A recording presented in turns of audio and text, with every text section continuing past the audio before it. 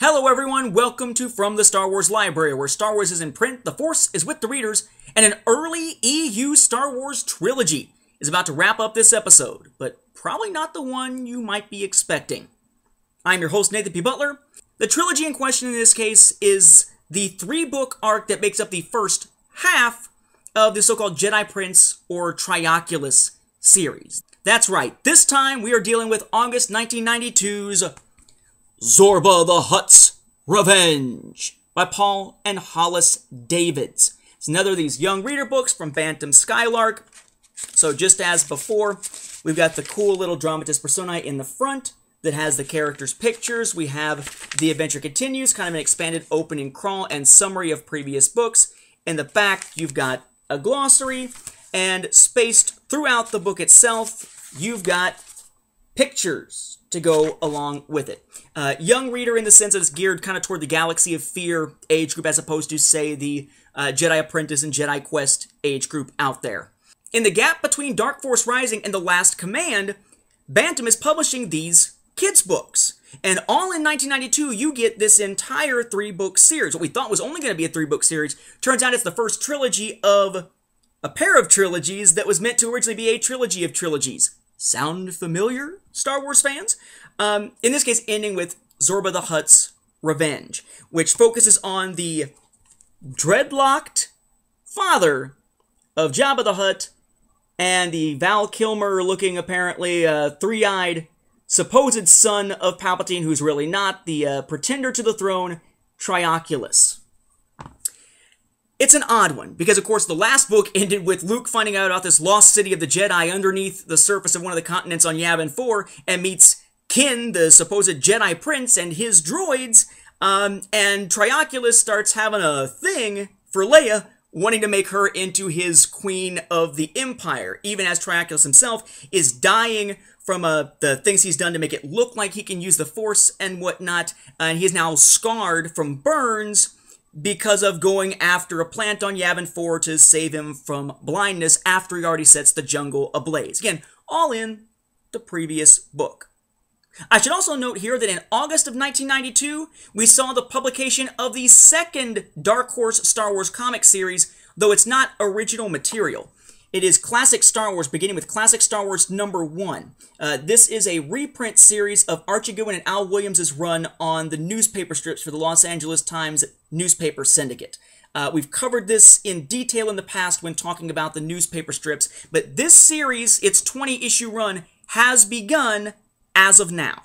This book basically starts a little bit mundane. You have Luke and the droids and Ken are just basically planning on buying a housewarming gift for Han, because Han has now bought a place on Cloud City, and they go to the so-called Droid Fest, sure, why not, held by the Jawas on Tatooine, and they buy a droid named KT-18, or Kate, a house-cleaning droid, essentially.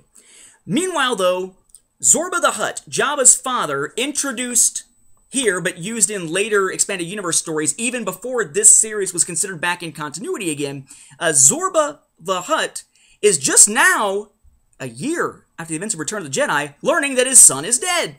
And he doesn't even know who killed him, until he finds out on Tatooine when he tries to visit the palace and such, and can't get in. He has to wind up going down and speaking with some government officials, winds up meeting Moff Hissa, Trioculus, and such. He winds up finding out that Leia was the one who killed him. So now he wants revenge on Leia, and he hires this Barabel named Tibor, T-I-B-O-R, to basically find her, bring her back so she can be punished for killing Zorba's son. He wants revenge, hence the title of the book. Zorba winds up going to Cloud City, where he has a copy of Jabba's will. Now that will says that Jabba owned the Holiday Towers Casino on Cloud City, which means that now Zorba owns it, and he's able to bet against Lando, and because he owns the property, he's able to use his own deck in a game of Sabacc. The deck, of course, is rigged, he cheats Lando, and now he wins control of all of Cloud City. So Lando was the governor, but not anymore. Now, Zorba is in control of it, and they're all going to have to leave. Before they can leave, though, Kate winds up falling down into the atmosphere, and Luke and Leia zip down to catch her, only to wind up crashing onto a barge that is run by Trioculus. Basically, it's down there in the system. It's creating all this, it's called braze. It's like a brown haze in the atmosphere. If you haven't caught it yet, there are heavy, heavy, smack you over the head overtones of environmentalist policy suggestions in these books. Teach the kids early to respect the environment and so forth. You know, don't go kill the whales. Don't burn down the rainforest. And now, watch out for pollution. And so on and so on and so on. So they're captured. Well, Leia is captured. Luke and Katie get away fine, but Leia is captured and brought to Trioculus, which is exactly what he wants, because he wants her. Not as a prisoner, but as his queen. Hopefully. She's not so much into that as one of my favorite early bits of Star Wars art winds up showing us here, where she goes, "Ka-thwap!" across Trioculus's face. She's doing it, you know, with the heel of her hand, too. It doesn't even look like she's really slapping so much. She's doing like the "Bah!" with the heel of her hand, martial arts style. Tibor and Zorba wind up capturing Kin, and they want to trade Kin to Trioculus, right? Here's the one that was said to bring you down and such. You want him so much, you take him, we get Leia to exact our vengeance. But Trioculus doesn't want a deal. A battle ensues in which our heroes manage to escape, and Zorba and Cloud City's guards and such manage to subdue and capture Trioculus. Trioculus is brought down not by our heroes, but by Zorba. And Zorba believes at the time that Leia is dead. So in theory, as of right now, the vendetta, the vengeance quest is now officially over. As for Trioculus, as I showed you as an example of the art inside, he is carbon frozen and taken as a prisoner of Zorba.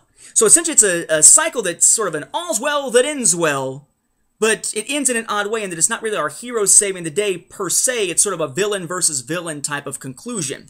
And we wind up finding that this is not the end, because even though it looked like it was going to be a trilogy, and it seems like it is by the end of this book, even at the end of this book, they are previewing Book 4 of this series, Mission from Mount Yoda. No, I'm not kidding about that title. So again, is this book, Zorba the Hutt's Revenge, an essential read? I would again say, unless you're reading this entire series, in which case the answer is yes, otherwise the answer is no. Some elements of this have been borrowed by the official continuity, even before these were back in the official continuity, because remember at one point there was a list, books either in or out. It wasn't about the elements in the Holocron database or anything like that. Some elements were borrowed early on, but the series winds up being tossed out, and it's just kind of an odd little book. It's certainly not essential in the way that, say, the Thrawn trilogy is, or Hand of Thrawn duology is, or the X-Wing series is. It's a cool, weird little piece of early Star Wars, and a neat way to end these rather odd 3 books, but it's certainly not something that you couldn't understand the rest of the expanded universe without reading. Better off probably reading a summary on the Star Wars Timeline Gold or elsewhere, so you can just see how this book fits in with everything else, with the retcons and such already in place within the summaries, to fit it in with the modern EU, or the modern EU until Disney comes in and goes and blows it all to little teeny tiny bits like a Death Star. With that, we'll wrap up this episode. Thank you for watching, and may the Force be with the readers.